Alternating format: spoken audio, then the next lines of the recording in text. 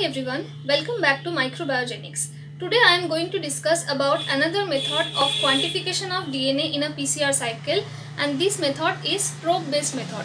So we have learned about the ethidium bromide method, and now we are moving into the next method, that is probe-based method. So what is a probe?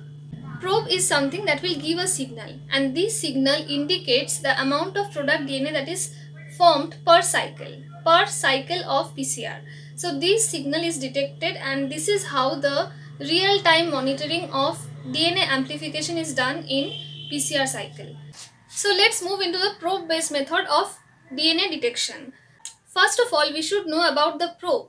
So the probe that is used most commonly is Taqman probe.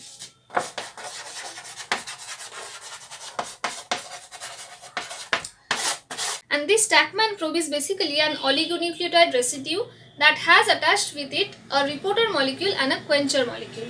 So it is an oligonucleotide, that means it will have a 5' end and a 3' end. So this is the 5' end and this is the 3' end. And this Taqman probe has attached with it a reporter molecule and a quencher molecule. So it will have a reporter molecule bound to it and a quencher molecule bound to it. So this is the structure of the probe. It is a single-stranded oligonucleotide that will have attached with it a reporter molecule and a quencher molecule.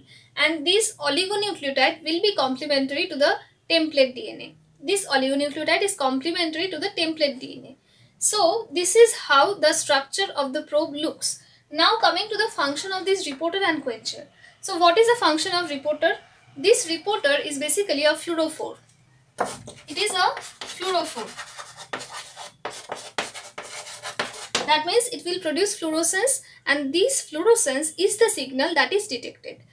So when this reporter produces fluorescence, that fluorescence is detected. And what is the function of the quencher? This quencher molecule plays a very important role. What is the role? When this quencher molecule is closer to the reporter molecule, then this quencher molecule will not allow the emission of fluorescence by this reporter molecule. When this quencher is in close proximity with the reporter, the signal emitted by the reporter is blocked.